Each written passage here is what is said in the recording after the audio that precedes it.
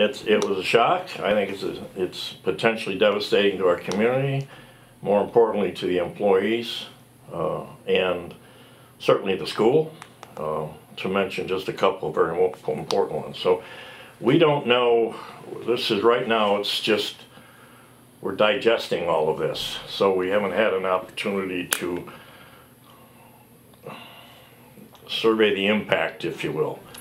So we're just, disappointed.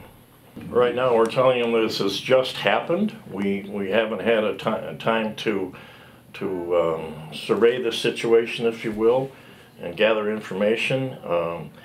We're just trying to digest it at this point, and when we have a better handle on it, we'll know more of what's going on.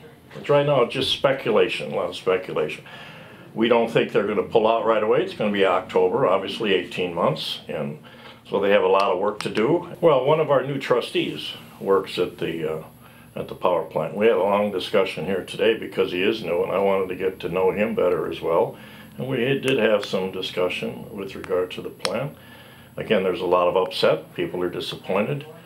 But we have to let the dust settle a little bit, and then we can move on from there. I believe we will. We're going to be just fine.